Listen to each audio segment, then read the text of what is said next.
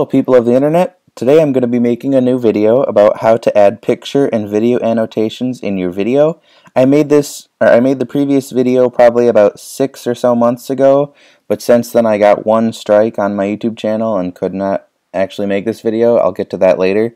But today I'm going to be showing you the new way to add picture and video annotations into your videos, because since the last video it has changed.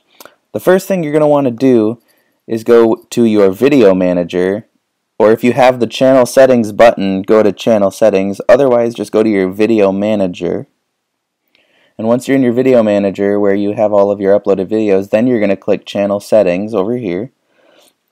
And like I said, here's the thing with the good standing. If you're not in good standing with all of these things, you will not be able to do this.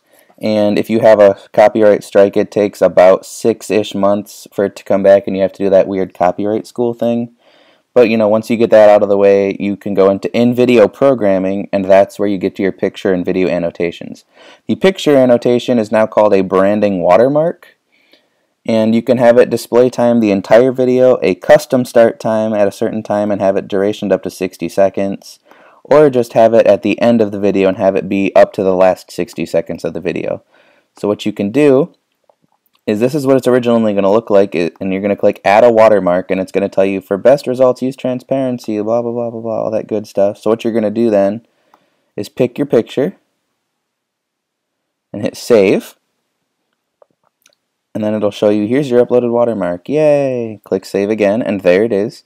And I like to have mine go for the entire video, just because it's cool to have it just in the corner there, and hit update. You cannot pick the location, it'll only go in that corner, unfortunately.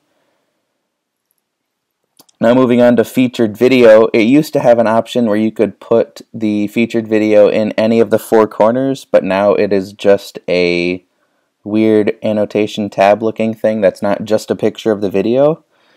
You can have it display time at the end of the video for up to 15 seconds, or at a custom start time, have it pick anywhere and then go up to 15 seconds.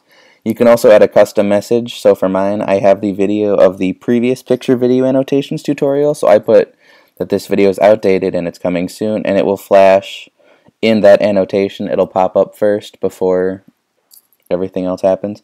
But I like to have it at the end of the video. I preferred to have it going the entire video, but that's not an option, unfortunately. But it's basically the exact same setup. I'll go to remove it here just to show you real quick. Feature a video or playlist. You can either pick your most recent upload, or you can choose any video from your previous uploaded videos.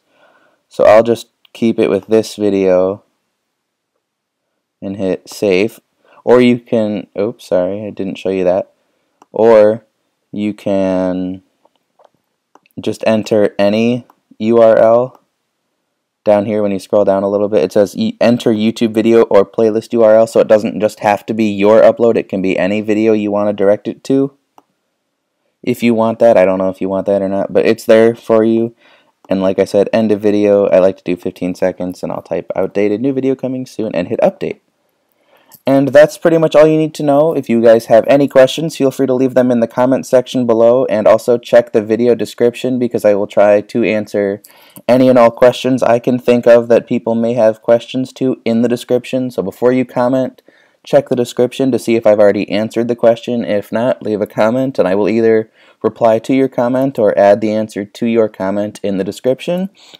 Thank you guys for watching, and stay tuned for the next video, and I hope this helped.